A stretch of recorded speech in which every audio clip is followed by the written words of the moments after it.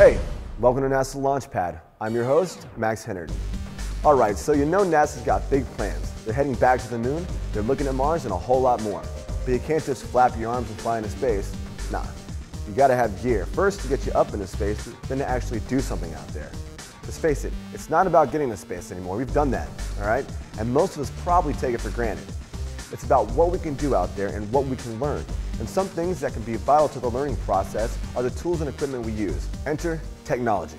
Okay, now let's take a step back for a second and think about how and why we build things. You got a problem, right? Or a question you want answered, well, you get an idea. You think it's gonna work a certain way, so you try it out. And maybe it doesn't work like you thought, so go to plan B. You think, hey, if I could get something that does this, that might do the trick, and so maybe that works, or maybe it doesn't. And you keep trying different things, building different things, and eventually it works because it's something you build.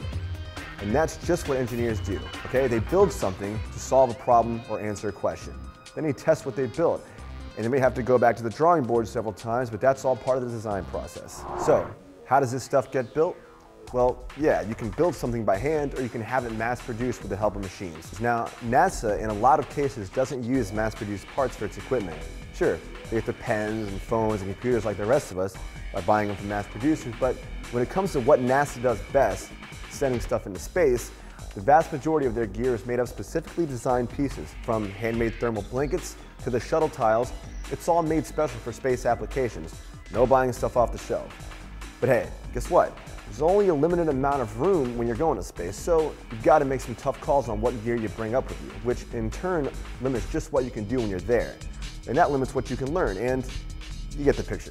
And think about this, astronauts are going to be staying in space longer than before, so the odds of a tool malfunction or needing a replacement are naturally going to go up. What's an astronaut to do? It's not like you can go run into the garage and get another one. Well, how about we just make a new one? That's right, new tools in space, custom design. But I know it's on the teleprompter, but new tools in space? All right, for real? Oh, okay, well, apparently this is legit, and it could be possible with the help of a little something called the Electron Beam Freeform Fabrication System, or EBF3. Yeah, I know it sounds like something out of a bad sci-fi flick. What's it do? Well, I guess it makes stuff. How? I'm not sure. So let's check in with an expert. Here's Karen Taminger, team lead on the project from NASA Langley Research Center. EBF3 is basically like Star Trek replicators. It allows you to build something that you didn't have before. So it works, we start with a drawing of a part and we feed wire in. We've got an electron beam that melts the wire and we build the part up as it's drawn. So you put the metal where you need it. So there you go, that's EBF3 in a nutshell. You design it, the machine builds it. Now, does that mean that little problem of food for long-term space flight is solved? Just tell the computer you want filet mignon and EBF3 whips it up for you? Well, my gut says that probably won't work. I'm thinking there's got to be some sort of limitation on this thing, right? Let's check with Karen. Yes, there are limitations. It works primarily with metals because of the high-power electron beam. All right, so you can't just make anything you want. I mean, that'd be pretty close to impossible, you know? I mean, you'd have to have a super duper machine and bring all the raw materials for anything you wanted to make because, you know, there's this little thing called the law of conservation of energy and matter. Energy and matter can't be created or destroyed. It can only change forms. Yeah, paid a little attention in science class. So how does that impact EBF3? How much matter do they need to make things and how much energy does EBF3 use? Karen, can you fill us in? EBF3 uses all of the wire that you feed in. So from the standpoint of taking something with you to space where it costs an awful lot of money to get there, you want to use everything that you bring.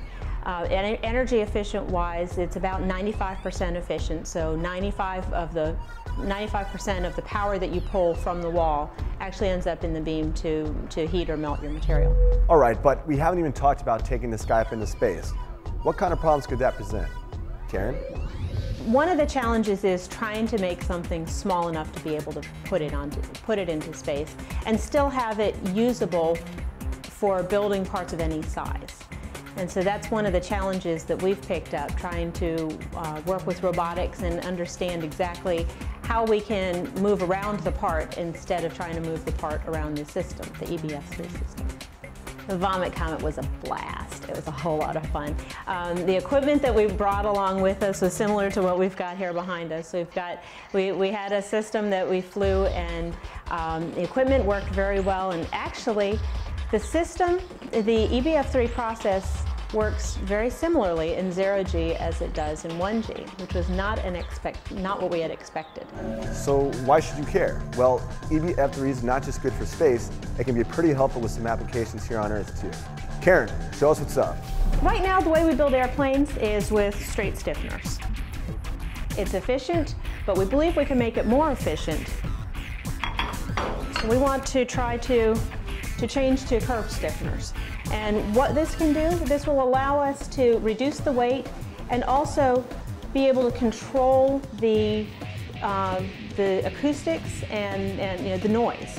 Be able to make the airplanes fly quieter, make them lighter, and make them cheaper to build. And that's just one use. How else do you think you could put EBF3 to use? We'll let you think about that, guys, because that's all the time we got on this episode. I'm Max Hennard. You stay classy, guys, and I'll catch you next time on NASA Launchpad.